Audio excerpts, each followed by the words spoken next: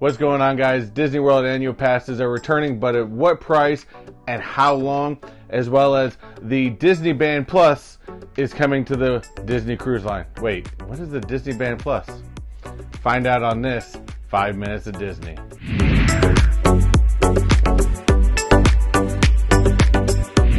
What's going on, guys? I'm Mr. Techbot, and this is 5 Minutes of Disney, where I bring you some of the top Disney news within 5 minutes. Don't forget, if you like this content, hit that subscribe button along with that post notification bell. Shades of Green, which is the military-only resort, has announced the walkway linking Shades of Green to the Grand Floridian and Polynesian Resort will be closing on May 1st, 2023. This is due to the road widening project on World Drive to 4 lanes with no crosswalk. Due to safety reasons, security is not allowing people to cross over to the Polynesian walkway. Guests that have confirmed reservations before the announcement on April 4th, 2023 can cancel without any cancellation fee. Now, please remember that Shades of Green does provide transportation options to guests, which include buses to TTC, where you can walk over to the Polynesian Resort, or you can also take a monorail from there.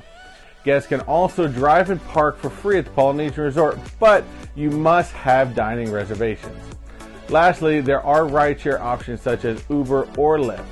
Please keep this in mind if you are staying at this location in the near future. The Magic Band Plus technology that is used at Walt Disney World and Disneyland is now coming to the Disney Cruise Line, however with a slightly different name.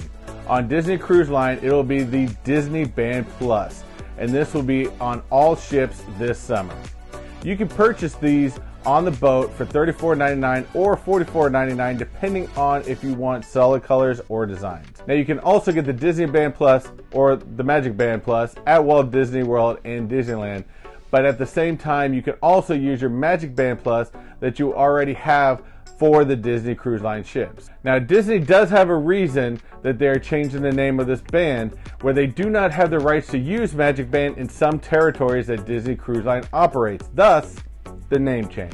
You will still be able to use the bands to unlock your stateroom, charge for souvenirs, and as well as onboard photos. They are also still waterproof and rechargeable.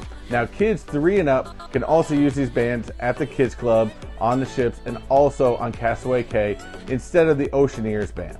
Lastly, there will also be test select sailings on the Disney Wish before they are officially on all ships this summer.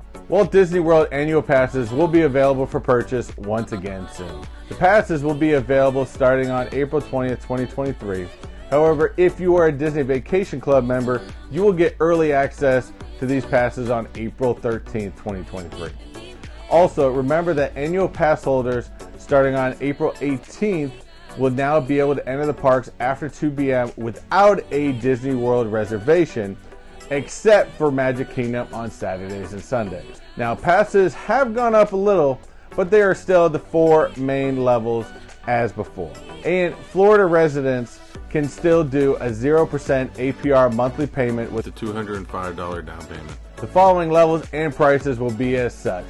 The Incredipass will be for $1,399 plus tax, or $108 per month for Florida residents, which will have no blackout dates, and you will also receive 20% off select dining and merchandise. There will be the Sorcerer Pass for $969 plus tax, or $69 per month for Florida residents, which you will still need a reservation on most days.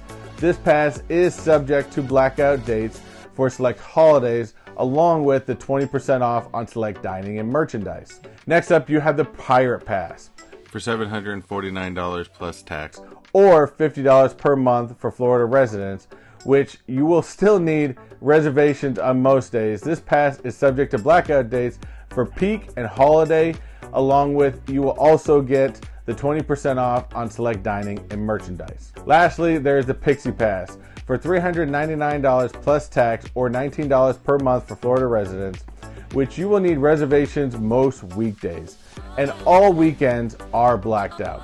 This pass is subject to blackout dates for peak and holiday periods, along with you will also receive the 20% off select dining and merchandise. There are also options to add on to your passes, such as Disney PhotoPass downloads for an extra $99, and also the water park and sports option for also an extra $99. Now, before you start choosing your passes, remember that all 4 passes are available to Florida residents.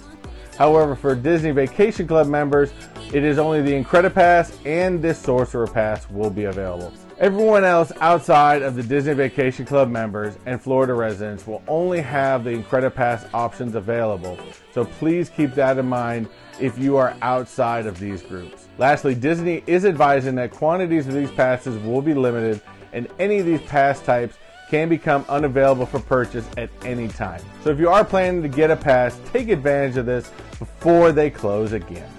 Also, I want to know your opinion of these options, the prices, and the overall annual pass holder program in the comments down below. Well, that's all I got for you guys today. Thank you for hanging out with me, as I love talking a little Disney news. It's one of my favorite things to do. If you like this content, don't forget to hit that like button.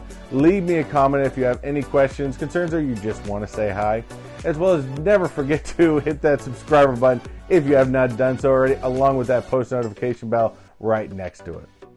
As I always like to say here at Mr. Techbot, do what you like, do what you love, and always, guys, never forget to unleash your inner nerd. Y'all have a good one. Later.